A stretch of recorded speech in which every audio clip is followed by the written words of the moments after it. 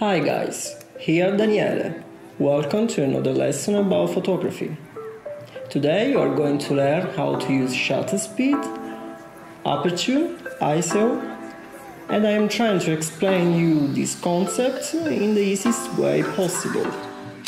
This is the world through my eyes. Hi.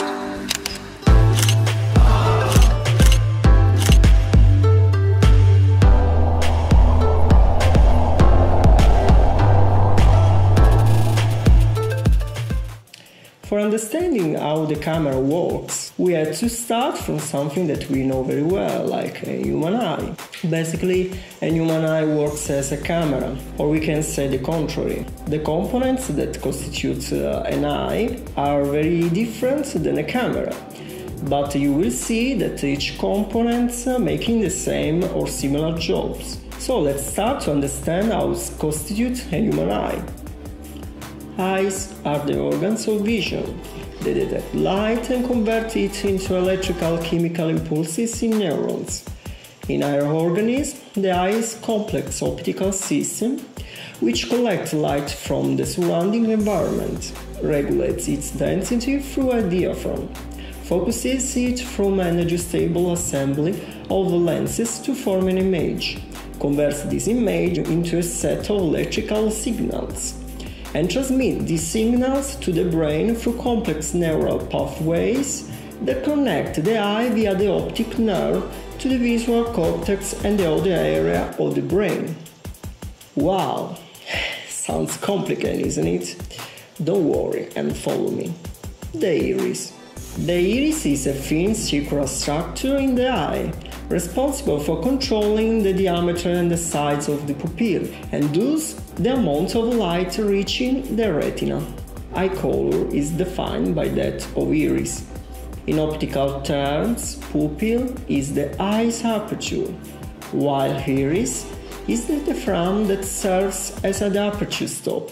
Here you can see a comparison between the human eyes and the camera. In the human eyes, the iris is like the aperture above the camera. In a camera of DSLR, digital single lens reflex, the iris of the camera is the shutter. You can see that in the middle there is an hole. The light coming through the hole and it's captured from the sensor or the film in an analogic version. The hole is compared to the pupil of the human eye. In the human eye, the iris stretches or reduces the dimension of the pupil. That is the same in the camera, where enlarge or reduce the aperture. In both cases, the light intensity is the reason why it happens all the time. Dark light, or in a nightlight, the human eye opens the pupil, the hole of the camera, shutter, to the maximum for letting entry through it more light and be able to see in the dark condition. In the daylight or in a room with intense light, the iris or shutter in the camera reduces the pupil, the hole in the camera. Because for be able to see in this condition, with intensity light, the eye needs to capture a little light, otherwise what they would see be all white, with a big damage of the eye system, because more long the eye is exposed to this big amount of light, more will be the risks to become blind. In the camera, the mechanism is the same. So the iris that in the camera is the shutter must be closed, and the dimension of the aperture will depend from the intensity of the light. More bright will be the light and more small has to be the hole of the aperture. In the human eye and in the camera both, there is a lens that is transmissive optical device that affects the focus of the light beam through refraction.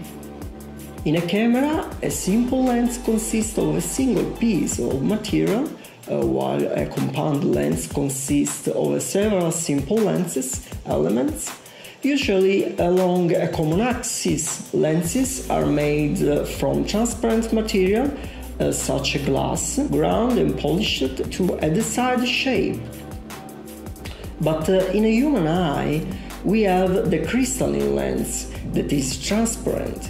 biconvex structure that, along with the cornea, helps to refract light to be focused on the retina.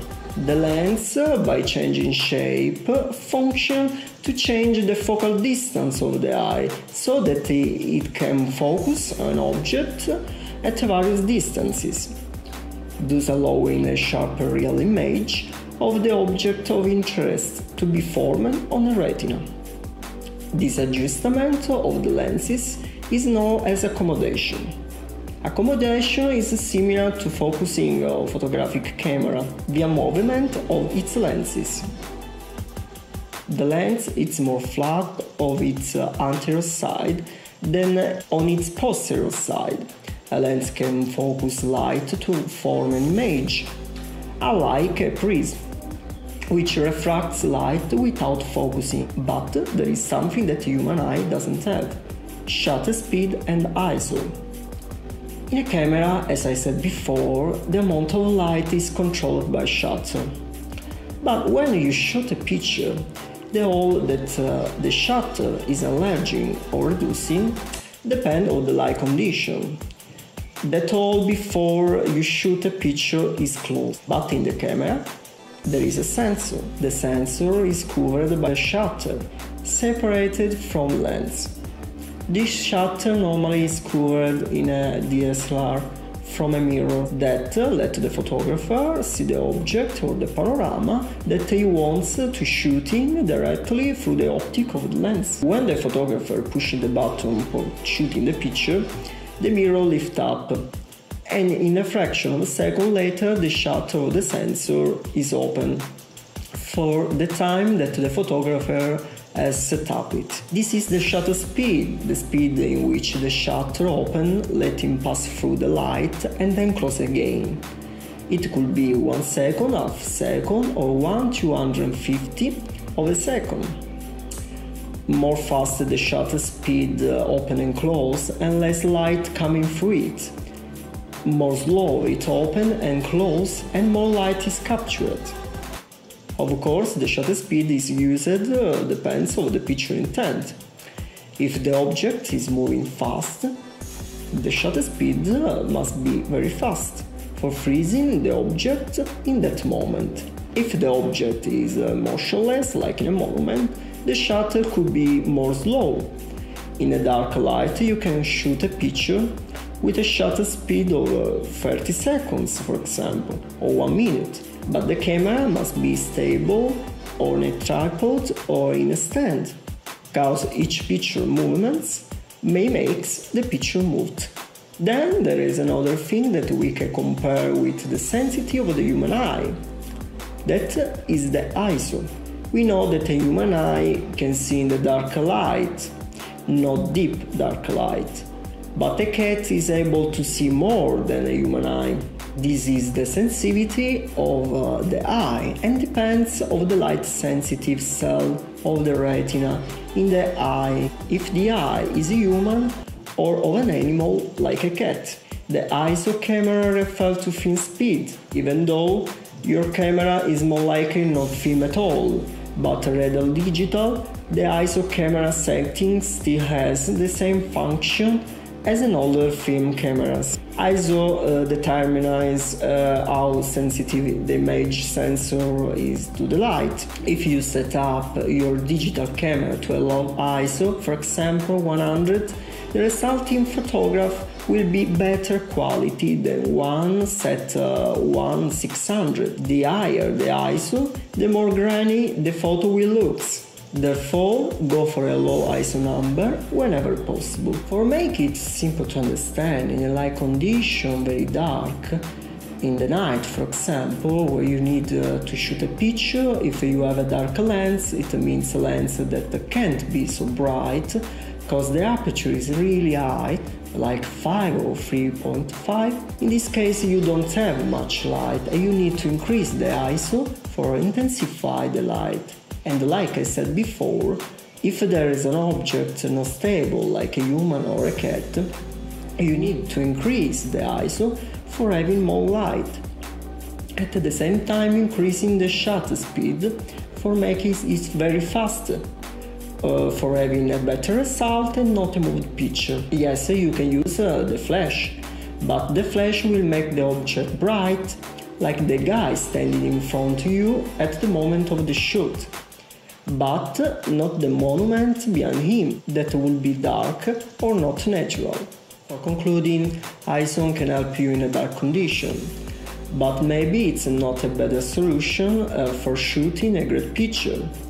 High ISO brings you a lot of noise, many white points on your picture, and that will make your picture looks like poor and low quality. It's recommending to set up ISO to the low and trying to find another way for getting more light and for having more quality. But remember, all depends from the quality of your camera. Expensive reflex, in fact, maintaining acceptable quality even if ISO are very high. Now you know how to use aperture, shutter speed, ISO, and how the camera works comparing to a human eye. I hope you enjoyed my video. If you liked, thumb ups and subscribe if you didn't. Let a comment below if you liked or for asking something that you want to know.